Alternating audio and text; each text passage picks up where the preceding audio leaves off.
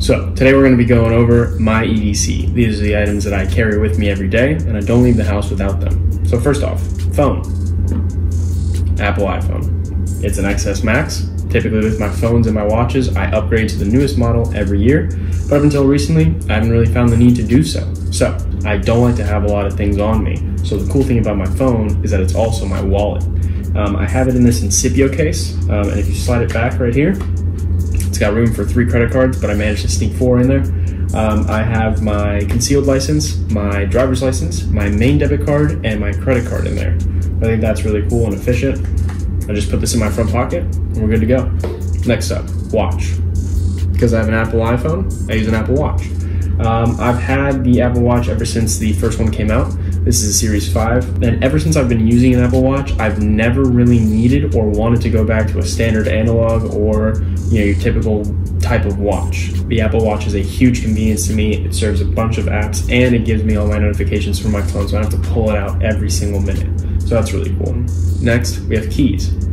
Now, I have a couple cars, but this is my everyday car. This is my key fob. I have the key right in there. I have my house key, and I have my garage key. The other thing that I have on my key fob is this Gerber Shard. I keep this thing with me, and I take it everywhere I go. I can't tell you how many times I've used this. I can't tell you how many beers I've opened up with this thing. The flathead, I've used it in multiple occasions to help me out of a tight spot if I'm trying to nudge something out or something like that. And this Phillips head screwdriver has saved me in the most dire of times. So I love this thing. I keep it on every set of keys that I have, and it's really convenient.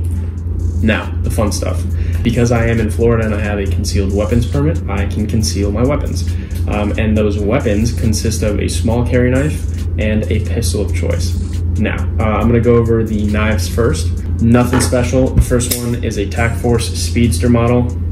Nothing special. This is just a $20 knife off of Amazon. I love it, keep it sharp. I use it to open packages and daily activities such as that. The other knife is a Smith & Wesson Extreme Ops knife. Again, just a little carry knife, open packages and stuff like that. Really comes in handy. Now, firearms, this is the fun part. I'm not gonna go over the specs on these, that's what Google's for. I'm just telling you what I use and what's convenient for me. First up is going to be the Glock 43. I carry this in a standard carbon fiber Kydex holder. And we're gonna safety check this. This is the Glock 43.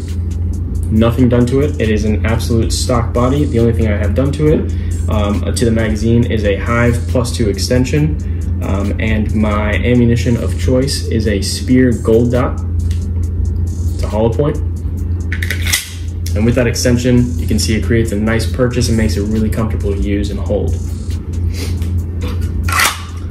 My second firearm of choice is going to be the Glock 27. I carry this in a Dara holster. Just a standard Kydex. We're going to safety check this one as well. Now, the only thing done to this, I've added a TLR6, which is a light and a laser. Nothing else done to it. And as far as the magazine, it is a Glock 22 magazine, which is an extension compared to the Glock 27 magazine. And I have an X-grip in here just to make it more comfortable. So you put that in there, it gives you a nice purchase as well. Now this is a bit bigger, and I tend to use this as my home defense gun. But sometimes when I have, when I have jeans on or something like that, something a little bit baggier, I like to take the 40 out. So that's pretty much it. That is my EDC. Like I said, I rotate the pistol and the knives, but for the most part, I take out the 43 and the Smith & Wesson every day. It goes with me everywhere. If you guys have any questions about anything, please leave a comment down below.